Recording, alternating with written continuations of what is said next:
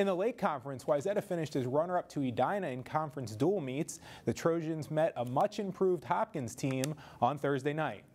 We'll start with the vault and Wayzata senior Lauren Osterberg. She scores a 9.225 on this vault and finishes second in the meet to teammate Grace Traynor.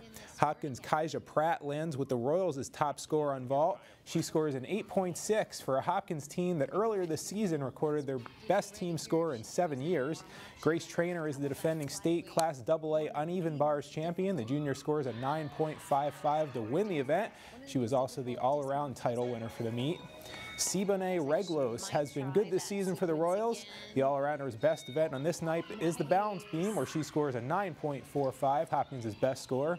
Izzy and Grace Traynor finished with the top scores in the meet on floor exercise. This is Izzy, who scores a 9.35 for this routine. Wayzata scores 141.325 to 133.8 for Hopkins, and the Trojans win the meet.